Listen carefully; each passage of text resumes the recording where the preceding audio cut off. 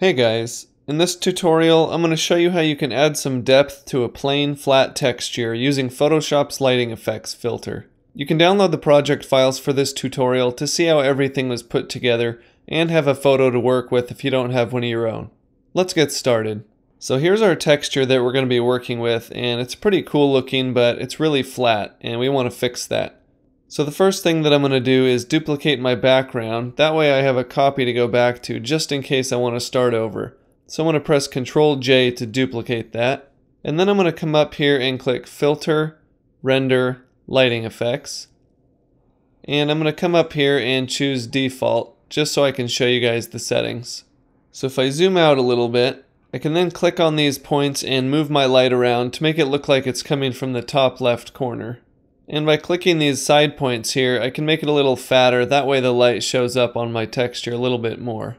Now over here in the properties, I'm going to come down to Ambience and turn that up just a little bit. That way the black areas aren't quite black and just darker. And then I'm going to kind of tweak my light here just so I get the best looking effect. Now if I zoom back in and then come over here to texture, you'll see that it's set to none. Now if I click that, I can choose between either the red, the green, or the blue channel. So I'm going to choose red. And nothing's changed yet, but if I come down to this height slider and turn it up to about 2, you'll see that we start getting some 3D depth to our texture. And that's because the lighting effects filter is using the red channel to decide which areas are going to pop up and which areas are going to be pushed back in our 3D lighting effects. Now that our lighting effects are done, I'm just going to come up here and hit OK. So already you can see a huge difference between the before and the after.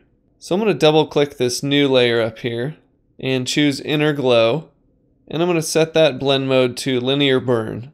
Then I'm going to change the size all the way up to about 250 and increase the range to about 75. And that will give us kind of a more rounded corner on our inner glow.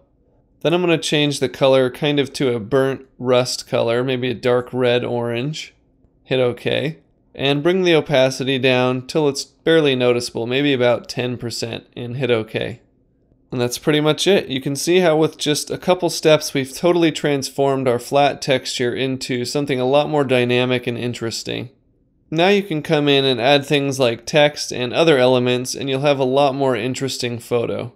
I'm John Shaver for Photoshop Video Academy. Thanks for watching. I'll see you next time.